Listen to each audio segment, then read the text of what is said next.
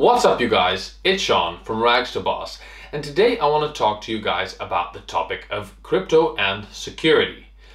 Now, over the last couple of months, a lot of videos have been popping up about people getting hacked, and specifically their Metamask getting hacked.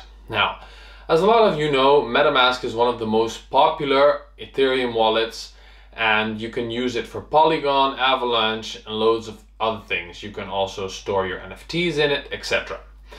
Now, this also makes it a very popular target for getting hacked. And Metamask is actually a browser extension, but it also has an app for your phone. Now, the thing is, you can't really avoid using Metamask because you're going to have to connect your wallets to certain sites if you are into crypto and you are going to buy the latest coins, etc. Buy NFTs on Ethereum. You're going to need a service like MetaMask just because it is convenient and you cannot store everything offline. Now, today we're going to talk about some ways that you can be more secure in using MetaMask and make sure that you are the hardest possible target for hackers.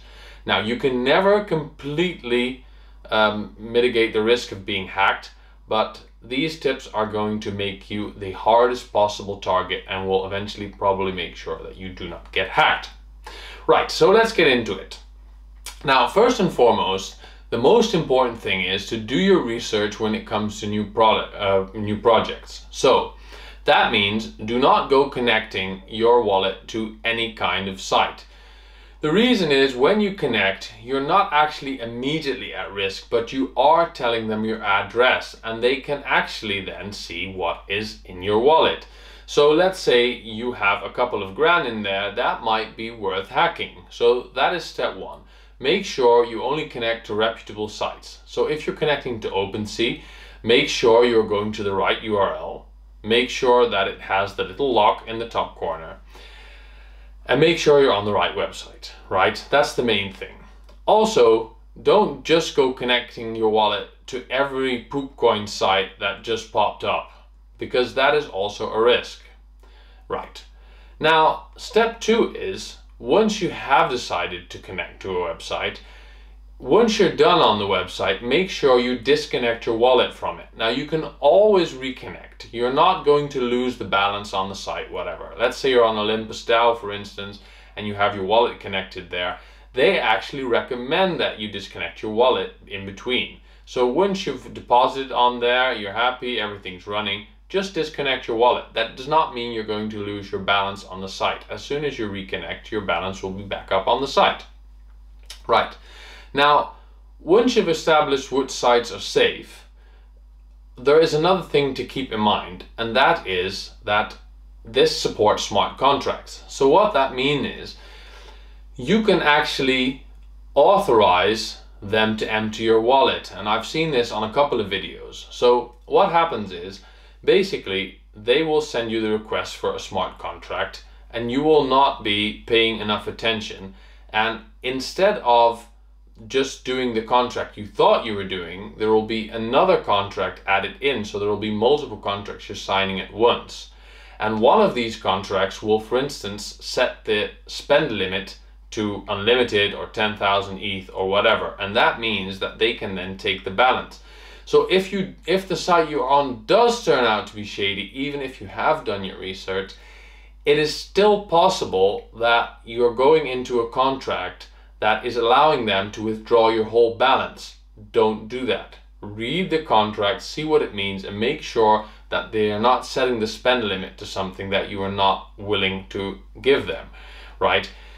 So that's another point. Make sure you read the smart contracts you're going in and make sure there is only one contract at a time and you are not signing multiple contracts and one of them being a malicious contract. Now, if you're on a good website, that's not going to happen, but the point is you can research all you want, but that doesn't mean if the website is not being flagged on Google as a scam at that moment, it just might be a new site, right? So just keep that in mind. But now I'm going to get to the most important thing. Invest in a hardware wallet. So that can be a Ledger or a Trezor, but get a hardware wallet, because what this does is it stores the keys for your MetaMask wallet offline in this ledger. And every time you want to do a transaction, you need to connect this either through Bluetooth or through a cable to your computer or phone. And this makes sure that even if your MetaMask got hacked, they still can't authorize any transactions and they cannot withdraw the funds. Now, these ledgers are reasonably cheap. You can get a Nano S for about 50 bucks and the Nano X for about $150.